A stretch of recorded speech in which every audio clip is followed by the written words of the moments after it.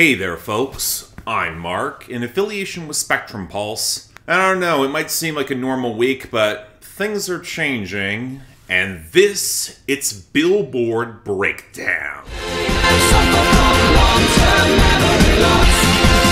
I don't remember. I think I gotta come out and say it. There's a paradigm shift going on with the Hot 100 right now. Times are changing, and while I've written some of it off in the past as a bit of a trend, I'm still not quite sure. Not sure how sustainable any of these shifts are. The industry is certainly treating it like a trend. It's hard for me not to notice it, even if the chart activity from the outside seems relatively stable given the lack of album bombs. And yes, I know we got a new #1, but truth be told, that's a story that should have happened months ago. The clunky Billboard system that we had just took way too goddamn long to get there. But you know what? Our top 10, let's get it out of the way now. Our new #1, Kill Bill by SZA. Her first ever. It's important to highlight that while the Doja Cat remix likely drove the sales boost, a bit of the streaming recovery, it's still primarily credited to SZA alone, especially given the radio tracking. Kinda reminds me of how Levitating by Dua Lipa was credited on Billboard when it got its remix. Nevertheless, TDE and RCA played the Hot 100 better than I expected, even if in all our hearts this probably went to #1 back last December instead of Christmas music dominating everything. But it was enough to crack over Last Night by Morgan Wallen at #2, which dominates streaming and spent the week surging on the radio. But again,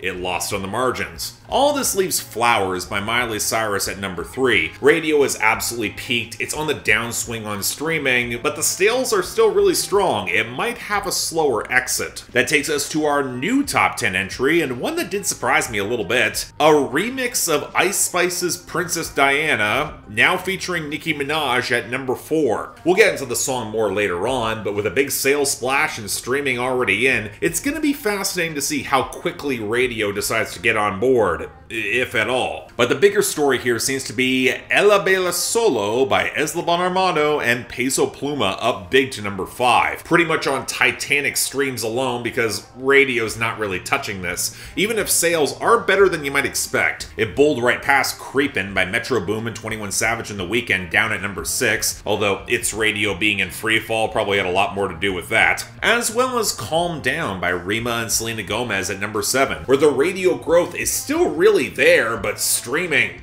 really isn't. So again, it's a margins game. Then there's Die For You by The Weeknd and Ariana Grande at #8. It had a mostly stable week on the radio, but it is also slipping. Then there's the expected fall off for Search and Rescue by Drake down to #9. It is picking up radio faster than you might expect, but nowhere near enough to offset the streaming losses. And Boy's a Liar Part 2 by Pink Pantheress and Ice Spice at #10. Where despite some weight finally getting thrown behind the radio, with the streaming losses, might be too little, too late. Now that naturally takes us to our losers and dropouts, and there are some big notable ones in the latter category, although again, most of these we could have seen coming. Falling unfortunately short of any sort of year-end list territory for 2023, we have What He Didn't Do by Carly Pearce, but we did get a bunch of songs that handily clinched their year-end list spot with their exits. Golden Hour by Jake, Going Going Gone by Luke Combs, Cuff It by Beyonce, and Until I Found You by Steven Sanchez. Now our losers, they're an interesting, albeit mixed bag. Some of them are more predictable, like off the debut, Happy by NF plummeting to 87, and Strike Holster by Lil Yachty at 83, or the continued losers like Fight the Feeling by Rod Wave at 55, or Five Leaf Clover by Luke Combs at 92. I mean, nothing all that personal with that one. There's lots of great Luke Combs in the charts right now. Let's hope they continue to do well. Then there's Heart Like a Truck by Lainey Wilson, naturally on its way out at 49. It got its year-end list spot locked up. A natural decline for All the Girls You Loved Before by Taylor Swift at 76, and Like Crazy by Jimin continuing to collapse at 85, given that the sales are evaporating, because that's what happens. What did surprise me a little bit was Special by Lizzo and SZA just never getting going at 91, and BZRP Music Sessions Volume 53 by Bizarrap and Shakira at 93. It's probably just gonna miss year-end list territory. It seems kind of borderline right now, although frankly,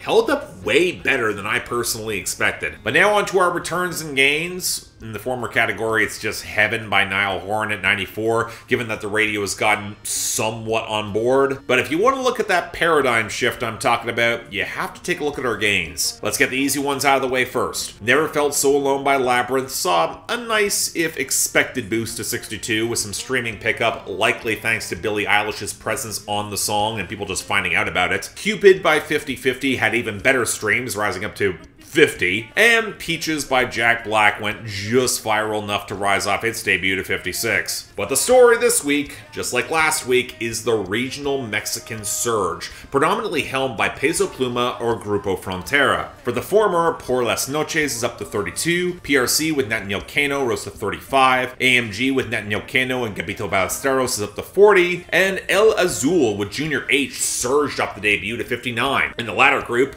Bebe Dame with Fuerza Regida rose to 52, and Que Viovas with Karen Leon went to 82, and then there's El Gordo Trae El Mando by Chino Pacas rising to 75. Look folks, I don't know how long any of this is gonna last. I've seen waves of music like this come and go from regional scenes, but there does seem to be enough sustained traction that you have to take this seriously. Frankly, I just wish I liked more of it or could tell more of it apart, but again, that's a journey I'm still working on. And trust me, we are not done with regional Mexican music. But before we get to a lot of it in our new arrivals, let's start off with number 100, It Matters to Her by Scotty McCreery. You think she don't notice what you're doing there?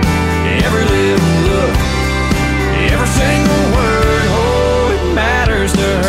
Okay, look, I can't get that annoyed that Scotty McCreery is trying to get late album singles from Same Truck, even though that album dropped in 2021, especially given how well Damn Straight performed last year. I also can't be that annoyed that he's not pushing The Waiter, my other favorite song on that album, but it's also very obviously a deep cut. It's not a single. But man, this is playing it safe in neo-traditional boyfriend country, even with all the welcome pedal steel. The hook melody is fine, but it's not special. McCreery isn't making the most out of his impressive voice, and while the writing is generally sweet for highlighting all the little things that you can do that will actually really matter to her, I don't know, the song feels very by the numbers to me. It's not bad, McCreery's got a very high floor when it comes to quality. I know I'm not in the target audience for this, but I'm not sure I'm ever gonna seek it out.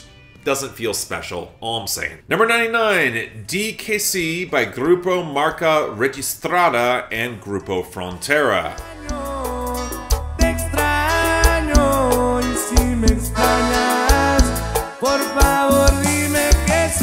Yeah, we got a lot of regional Mexican music ahead, this time with Grupo Frontera bringing in another group that are new to me in the Hot 100. Now, one thing I do like with Grupo Frontera is that they bring in more accordion to anchor the melody and some warmer textures to bear. So while it still does sound kind of underproduced, overall it's a slightly more likable sound palette, especially for a yearning apology song trying to win this girl back. Not gonna say it's all that distinctive overall, but it's on the more likable side of this subgenre. This is good. I'm fine with it. Number 90, Igualito a mi apa by Fuerza Regida and Peso Pluma.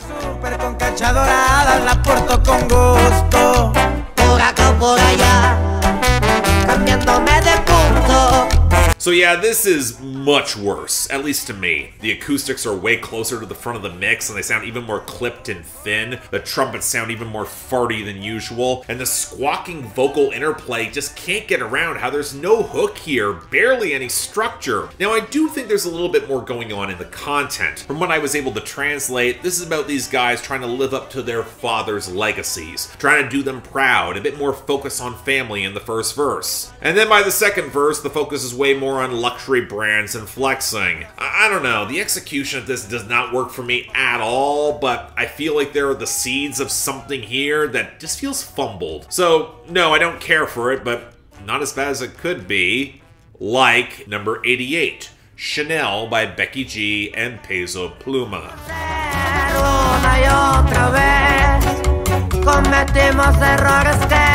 Not gonna lie, when I started seeing other Latin pop acts hopped on towards the regional Mexican sound, my stomach sank. Sure, rising tide lifts all ships. From what I've been told, this is less a takeover of the sound, more just inviting a guest in to jam. But I've seen this before. I've seen acts hop on sounds like this for a moment and a check, and then they bounce. So even if I mostly like Becky G more than most, I wasn't sure I wanted her anywhere near this. I mean, I guess it forces there to be a bit more production and structure to the song, but the acoustics are still painfully brittle, the horns are as farty as ever, they feel somehow more oppressively loud, and Becky G trying to bring in her brand of slick coolness? I mean, she doesn't have the exuberance to match the energy at all. Now, granted, the vibes of the song are sour all around, I guess that makes sense. A post-breakup track where they're both left hurt and confused and still thinking they might want each other back despite knowing better, especially as Peso Pluma got another girl who picked up all the same luxury brands and got dumped by her too. I mean, I do appreciate that there's a little bit more going on here, but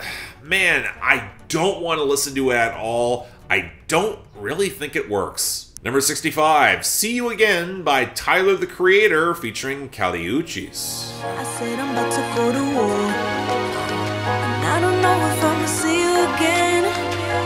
So, I guess we're just gonna make album cuts that should have been smashes 6 years ago into charting hits now? Look, it's hard for me to complain about this one. See You Again was one of my favorite songs on Flower Boy back in 2017, and going back to it now, it's still absolutely great. I still don't really love Tyler's singing, but with a little bit less refinement and vocal processing against the richer pianos and twinkling synths as the strings, the horns, and the percussion punch up, there is this deeper well of emotion that feels very raw and sincere and really works for me, especially with Uchis' sweeter delivery complementing him really well. And one thing I really like here as well is how there's that wistful frustration at the core of the song, seeing someone you adore in your dreams never quite being able to connect more deeply. I mean, it's not my personal favorite from Flower Boy, that's either Garden Shed or Boredom, but you know what, the song is still great, it's worth the revisit, I'd be okay with this sticking around. Number 48, Daylight by David Kushner. You and I drink the poison from the same vine.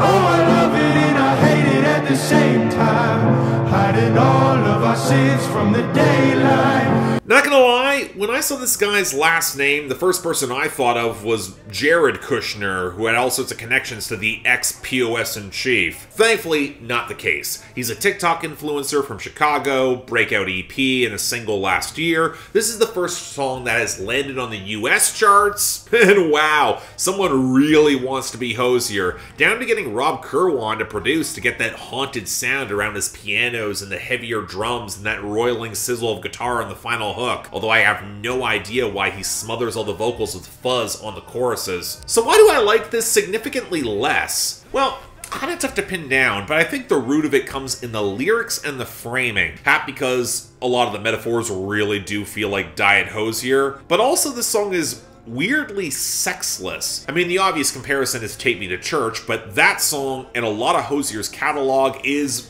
really very horny, with a lot of the swampy swagger that's rooted in blues. Whereas when I discovered how much of Kushner's writing is heavily inspired by his Christian faith, I mean, it's kind of obvious, it sucks out a lot of that danger and comes across as very ponderous and clunky. And if you've heard enough Christian music in this lane, the formula begins to feel really obvious. I mean, no doubt this kid's got talent, but what he's choosing to make with it, yeah, I can't get behind this.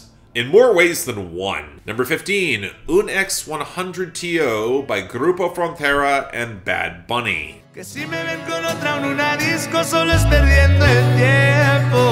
Alright, not gonna lie, like with Becky G, I was kind of worried about this. Major label acts hopping on the sound, appropriating the sound, and then bouncing. But to be fair, Bad Bunny's always been very liberal with his cosigns and using his star power to elevate his peers, and Grupo Frontera is one of the regional Mexican acts in the scene that I like a little more, so maybe this could work? Okay, honestly, I still have a few issues with the acoustic mixing sounding a little bit canned. I don't know why they piled on so many effects for Bad Bunny's verse when he actually fits pretty well alongside Grupo Frontera on the hook. But there is more structure to this. The bass and the drum mixing feels a little bit sharper, and while I could wish for more vocal interplay, I actually think Bad Bunny's presence makes a little bit more sense in regional Mexican music and matching a lot of the broad melodrama they're going for. And that kind of works for the content as well, where they all have 1% of battery left on their phones, the ex has already moved on, and they're very much in their feelings about it. There is an emotional messiness to the framing that nevertheless, I'd say feels resonant. So yeah, I'm not totally sold, but this worked for me a lot more than I thought it would. Not my favorite in the subgenre that I've covered, but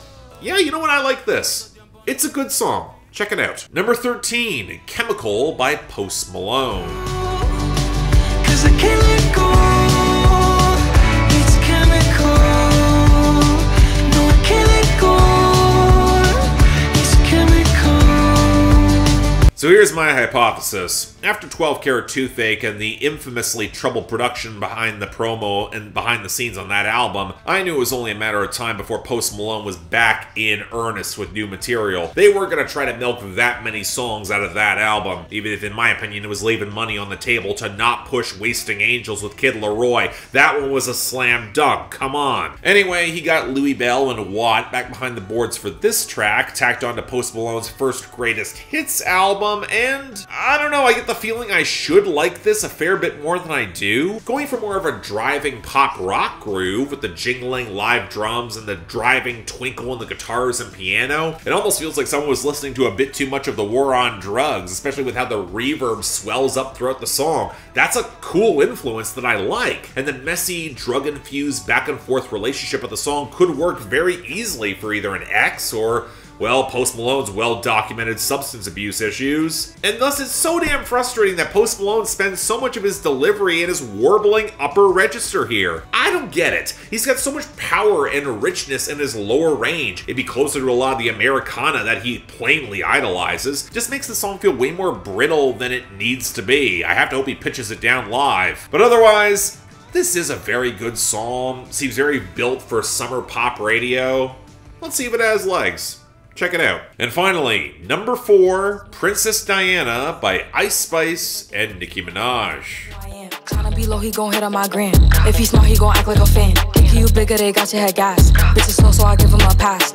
Well, it was my favorite song on Ice Spice's EP before the remix. I've liked more Nicki Minaj verses as of recently. I had some hope it could be good. Well, okay, let me mention the things I liked about the original. The percussion is better balanced against the pluckier melody, with the bass having that sharper, tuneful whir to match the drill beat. And a faster tempo does help Ice Spice sound a little bit more invested, even if she is still pretty monotone and the content is not that special. So enter Nicki Minaj, who's actually a pretty good in contrast to Ice Spice in terms of her expressiveness, and well, I don't really think many of her punchlines are all that special either. I like her intensity, and she and Ice Spice have okay chemistry on the final hook, and how she noticeably wants to christen Ice Spice as a possible successor in the New York rap scene, that's a good touch. It reminds me a little of Whole Lot of Money, that collab that Nicki did with Bia 2 years ago, but Ice Spice has much better flow and better production, so yeah, you know what, I'll take this. It's decent.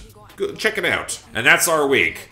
Bit of a broader spread than I expected, but I will say there's more quality here than I expected to. For the worst, yeah, Chanel by Becky G and Peso Pluma feels like a total misfire, and dishonorable mention, I was tempted to give it to Peso Pluma again, but it's going to Daylight by David Kushner because I frankly find it way more offensive to rip off Hozier this badly for a lot of Christian schlock. Now, best of the week, I'm sorry, it's got to go to See You Again by Tyler, the Creator, and Kali Uchis, but I'm giving a tie for honorable mention. Chemical by Post Malone, and x100to by Bad Bunny and Grupo Frontera. Nicki and Ice Spice, they actually were pretty close, but the collab energy between Grupo Frontera and Bad Bunny feels like a better vibe. I mean, it'll be fascinating to see how all of it falls out next week, or if Youngboy Never Broke Again manages to snag an album bomb, we will have to see. But until then, I'm Mark, you're watching Billboard Breakdown, affiliated with Spectrum Pulse, and I'll see you next time.